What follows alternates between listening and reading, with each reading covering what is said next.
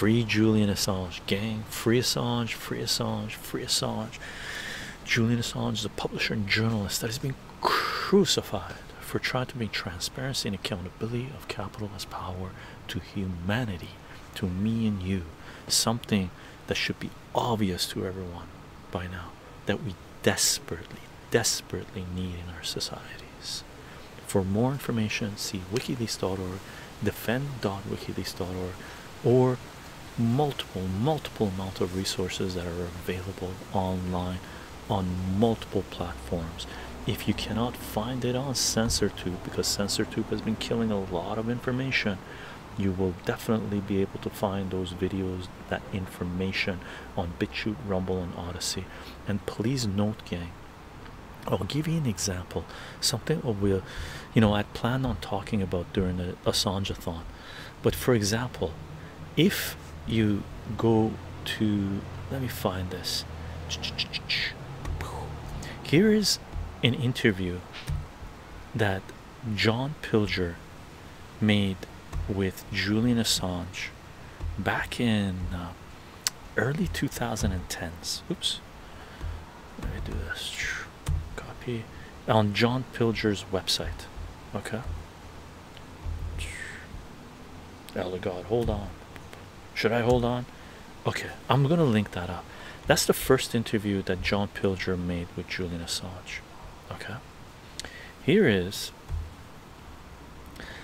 a follow-up interview that John Pilger made with Julian Assange in 2014, and it's on RT. Okay, now RT tomorrow I gotta do this. I started Elder God, and on RT this video will not play for me because it says video unavailable. This video is not available in your country. So in Canada, Canada has banned this video from playing through the RT where Julian Assange, where John Pilger made the interview with Julian Assange, right? Well, guess what? You can go to BitChute and find that interview. Okay, you can find this interview, and the odds are tomorrow we're gonna watch this interview that I linked up here. That's on BitChute.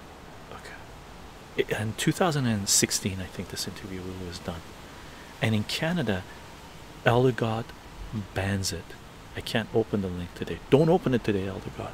We're gonna celebrate your B-Day tomorrow. Okay, salute gang, salute, and to Julian Assange. Same in Finland, eh? Yeah, Finnish dude. Governments are trying to censor humanity. We need to make sure they pay a fucking heavy price for it. Can't open. Crazy. In Canada, I can watch it on BitChute. Okay. If they ban that, then I will go through a VPN. Okay. Or hit up Rumble, or hit up Odyssey. That's the thing with centralized power. They will try to censor you, right? Totalitarians, they will try to censor you, prevent you from becoming a real human being, someone who decides their own future, right? And they will always fail.